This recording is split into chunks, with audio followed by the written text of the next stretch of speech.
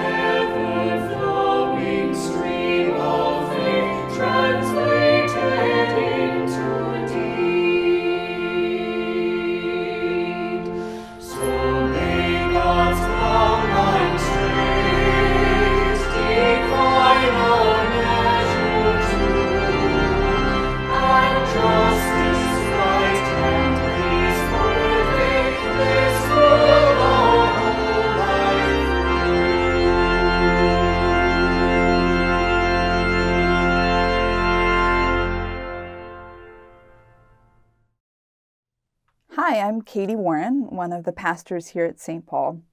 And whether this is the first time that you're checking out this worship podcast or you're a regular visitor, thank you for tuning in. I hope this podcast is a blessing to you today.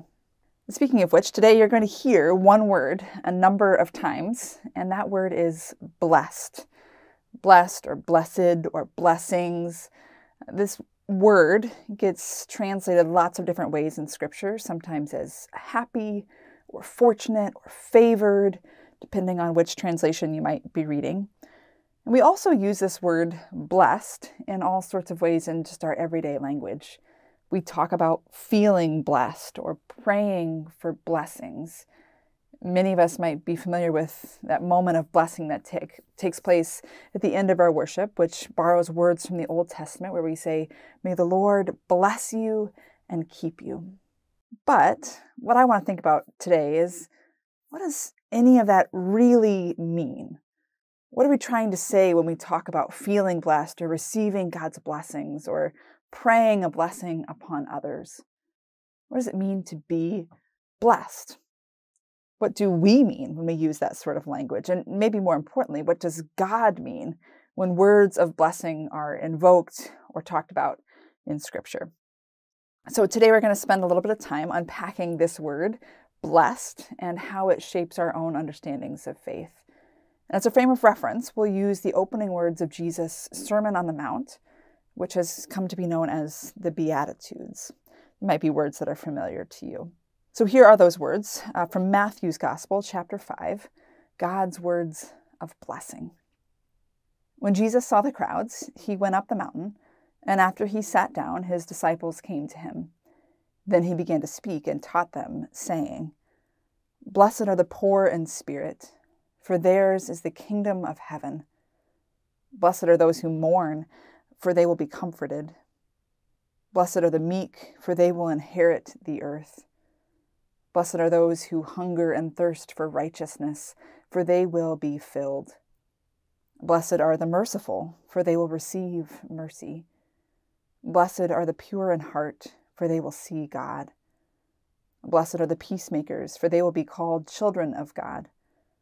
Blessed are those who are persecuted for righteousness' sake, for theirs is the kingdom of heaven. Blessed are you when people revile you and persecute you and utter all kinds of evil against you falsely on my account. Rejoice and be glad, for your reward is great in heaven. For in the same way they persecuted the prophets who were before you." So now let's take a listen to this reflection on that passage and how we might come up with a new understanding of what it means for God to call us blessed. I want to start us off this morning with a question that quickly at least popped into my head as I was scanning the gospel reading that I just read for you a moment ago. One that I'd like to maybe use as our focus for our reflection today. The question is this: what does it mean to be blessed? How would you define that word, or what does it look like in our lives of faith? Blessed, blessed, blessing, those words show up in Scripture often, as it does today, repeatedly, and what's become known as the Beatitudes.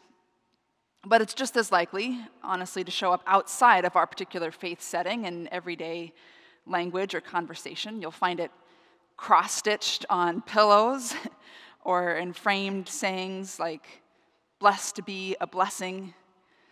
At one point or another, I would venture to guess, many of us have said something to the effect of, "I just feel blessed." Or someone has said to us, "Have a blessed day." What does that mean, really? How does a blessed day look different from a non-blessed day? I'm not sure. What are we trying to say with that word? Many of us, I think, have an inclination to use the word blessed when describing kind of our various daily events or experiences. As just a little bit of an experiment, I did a quick search for the keyword or hashtag blessed on Twitter and Facebook a couple days ago to see how people used this word. And I came up with a variety of responses, as you might imagine. According to what I found on social media anyway, much of our blessedness appears when our favorite sports team wins a game.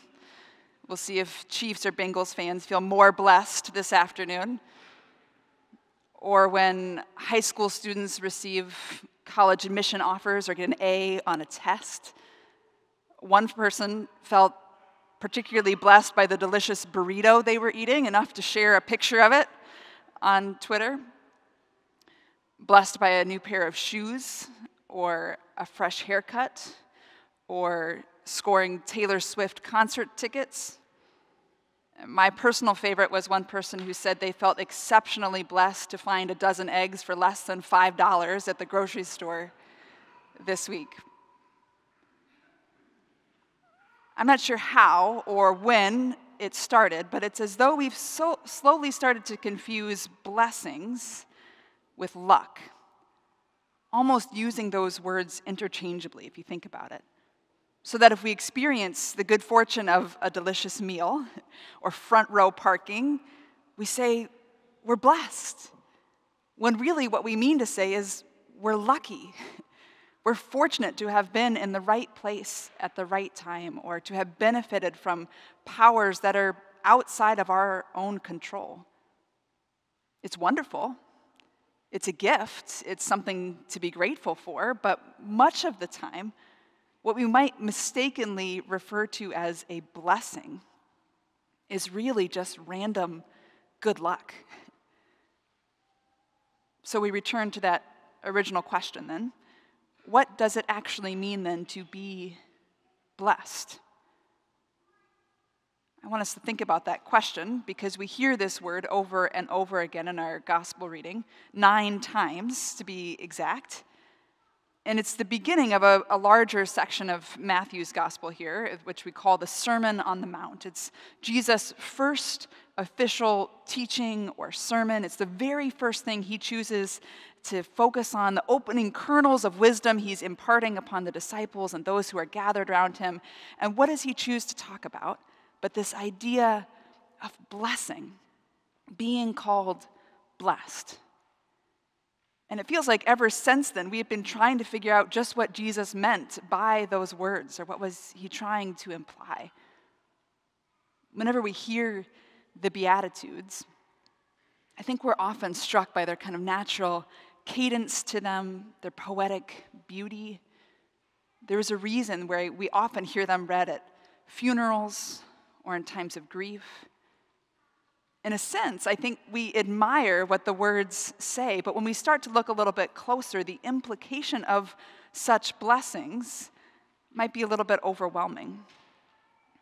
It can almost sound like the Beatitudes are some sort of instructions or commandments to seek a less enjoyable life, as though we just need to try harder to be poorer or hungrier or more persecuted than we might currently be. It's almost as though we particularly love the second half of each of those blessed sentences, but not so much the first half. We'd all like to receive more comfort and mercy and closeness with God, the kingdom of heaven, as Jesus is naming these things off. But if the only way to achieve that second half of each sentence, of each blessing, is to go through the first, then most of us might just pass on the blessing entirely. And yet I'm not sure that was what Jesus' intention was to be. That it's tempting to assume if certain categories of people are named as blessed, then by default it would mean that others are not. That there's some kind of hierarchy or ranking of who has more favor in God's eyes, as though there's only so much blessing to go around. But instead, if we tried today to offer some succinct definition of what a blessing from God actually is, it might be as simple as this: a naming of what we already know to be true, really. What we already are, a beloved child of God. You can call it blessed or happy or favored, lots of different translations depending on what words you see or what scripture you're reading. But whatever it is, this blessing is given to us freely. It's not something that's earned or given or a reward for when we've worked hard enough or endured enough hardship in our lives. There isn't anywhere where it says that there's a limited number of blessings handed out each day, which means that if I am blessed, then you are not, or vice versa. Our identity, who we are, is a gift from God to us without condition. There's an author named Kate Bowler who wrote about the Beatitudes, and she said, it's almost as though we could picture Jesus sort of pulling examples from the very people who are sitting around him, listening in that day. He's looking them in the eyes and saying, "Blessed are you, Jamie, even though you are deeply grieving the loss of your mother. And blessed are you, Sarah, even as you struggle to find hope today. Blessed are you, John, as you long for healing." Jesus was just using the everyday examples of those around him who were weeping or hungering or wanting to belong and saying, you matter. You are loved. You are blessed, even and maybe especially when you don't feel like it. He probably could have gone on and looked at every single person in the eyes and named their situation, their struggle of each person sitting on the hillside that day. And we could imagine the sorts of blessings Jesus could speak to every single one of us in this room too. Blessed are you who wrestle with doubt, and you whose faith is unwavering. Blessed are you who seek forgiveness, and blessed are you who haven't found the courage to apologize. Blessed are you who feel fulfilled or at peace or are having a perfect day, and blessed are you who are restless or alone. Blessed are you, right where you're at, because you are filled with the love of God and you are surrounded by the peace of God.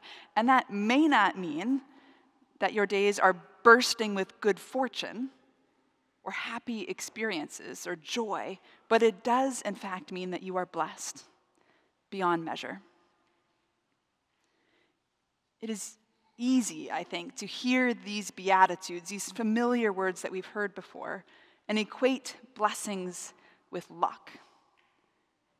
But Jesus spent so much time blessing people right where they were at. The lucky and often the unlucky ones, the ones who were falling apart and those who had it all put together. It's not that we have to have been on our deathbed or deep in grief or without a penny to our name in order to be blessed by God. But I think if we were going to add any addition to our definition of blessing, it might be this: that if we are not those things that Jesus named, that we heard today, then we might also choose to bless the meek and the mourning, or the sick and the hungry. Not that we earn our blessing, but that we become a blessing to our neighbor, whatever our own circumstances might be. That as generously as God bless us, we get to lead with blessing toward others too then. That if you think about it, Jesus spent every waking moment of his life trying to alleviate the suffering of others, not turning a blind eye to the hungry or the sick or the incarcerated or the isolated. He never gives people just blank platitudes about how things will get better in time. Jesus spoke blessings and then he embodied them. He lived them. And then he asks us to do the same, that we are both blessed and a blessing. We're surrounded by the love and the joy and the goodness of God, and then we do something with it. It's in that sharing of our own blessedness that, in Jesus' words, the kingdom of heaven is felt right here and now. And so I hope you hear one more time at least, blessed are you. Now, become what you are, give away what it is you seek, and in that process, discover the gift of being neither lucky nor unlucky, but just simply blessed. Amen.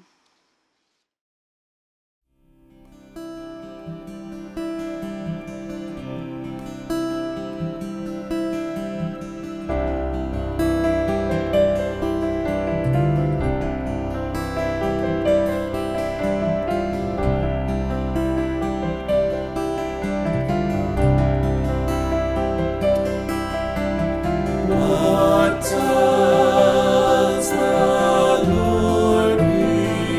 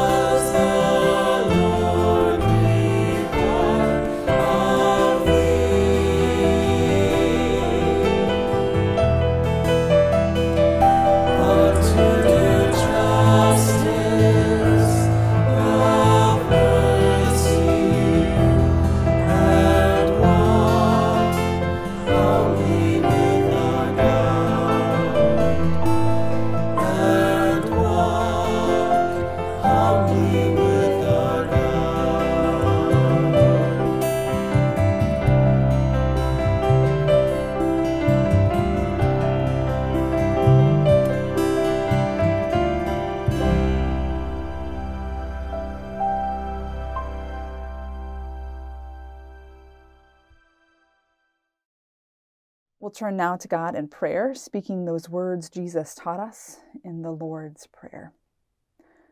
Our Father in heaven, hallowed be your name. Your kingdom come, your will be done, on earth as in heaven. Give us today our daily bread. Forgive us our sins as we forgive those who sin against us. Save us from the time of trial and deliver us from evil. For the kingdom, the power, and the glory are yours, now and forever. Amen. May you go about your day today knowing that you are, in fact, blessed beyond measure, and may you live in such a way that seeks to bless others around you. May the Lord bless you and keep you today and every day. Amen.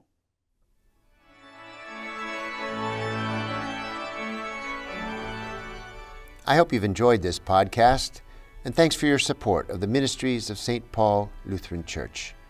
Our commitment to projects that lend hope to other people stretches across the country and around the world. We hope that in a good way you feel a part of that reach.